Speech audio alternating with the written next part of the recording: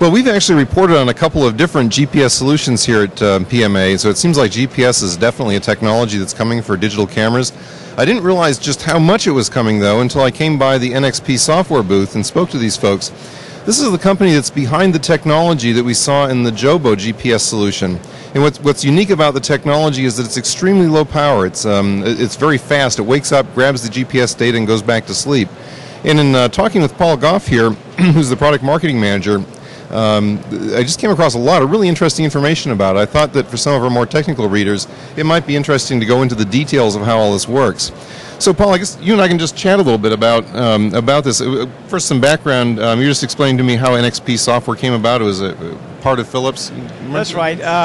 Until October last year, we were part of the Philips organization, at which point Philips Semiconductors, that part of the organization, was sold to a private equity company, spun out, and then that was given a new name, a new identity, which is now NXP.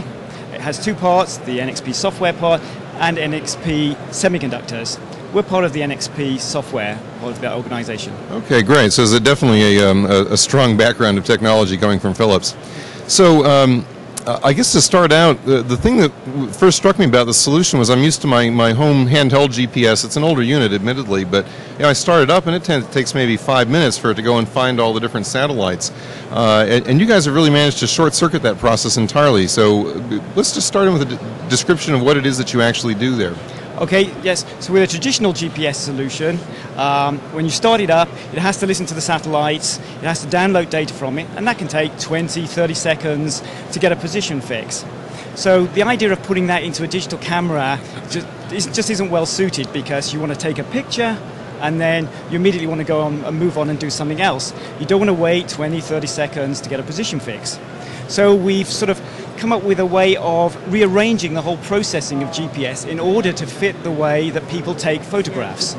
And the way we've done that is that when you come to take your picture, you click the shutter. At that moment, we capture just 100 milliseconds of the raw GPS data. We store that away, and we do no processing whatsoever at that point.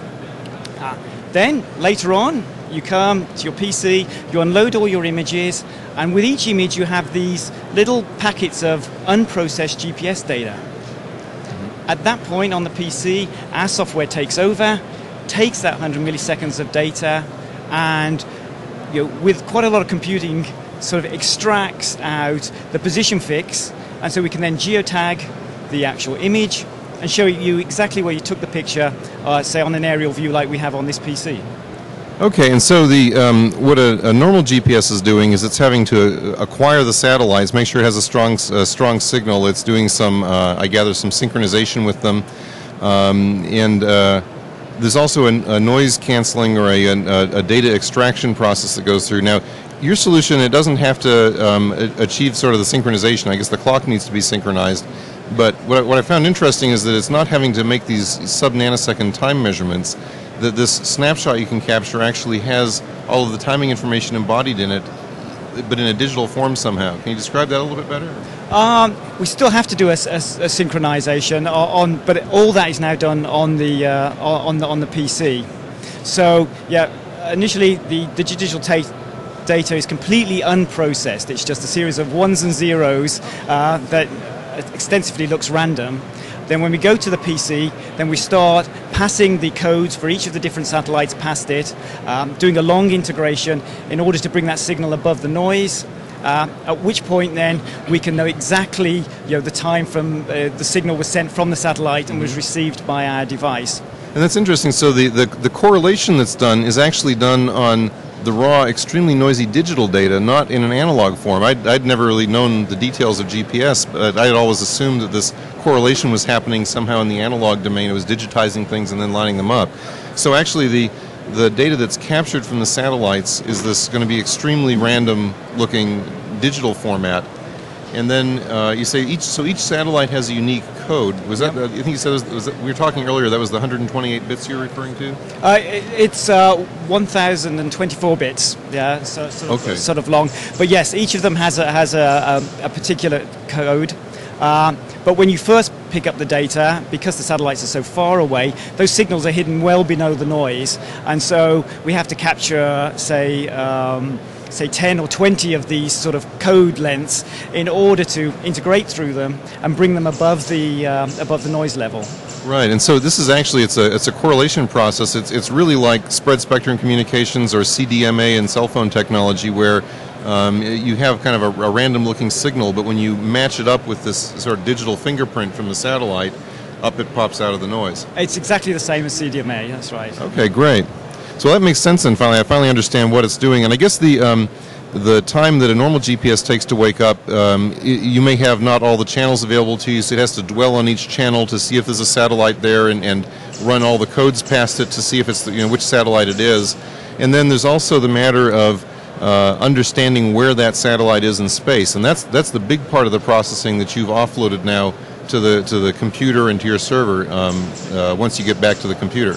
That's right, yes. So we just take this raw data and then we search for all the possible satellites. There's potentially 32 of those satellites, and searching for them, then hopefully 1 or 2 or 3 pop out of that, and we start to get an idea of where we are in the world. Mm-hmm. Then we go to our server, which has got all the satellite data archived, sort of going into the past, and we can download all the detailed ephemeris data for those satellites, ready to do then the final computation of the position fix. Great. So that's a really fascinating thing. So your server is actually, this is a really interesting example of distributed computing, that your server is going out and collecting this very detailed ephemeris data, so the local device doesn't have to worry about that anymore. And it uses the timestamp then to correlate back to a specific set of ephemeris data? Yes, so when we actually capture the small packet of unprocessed data from with the camera, then we give that a timestamp, and that gives us a basic time. It doesn't have to be that accurate, sort of a few minutes close to sort of the UTC, normal GPS time. But that then gives us sufficient information combined with the satellite data to start to do the processing to get a fix. Great. So the ephemeris data then in the server tells you knew where all 32 satellites were all around the Earth at that point in time. Absolutely. More or less to within, as you say, a minute or two. Yeah. And so then as you start correlating and finding which satellites were visible, that gets you progressively homed in on where it was. That's right. We have to search over that time space, Mm-hmm. and that's where the bulk of the actual computation sort of goes. Mm-hmm. And then as we home in on the solution, suddenly you'll find a very sharp correlation, and we know then that's we've got the exact timing for from here to the satellite, the so-called pseudo ranges, and then putting that all together, we generate a position fix.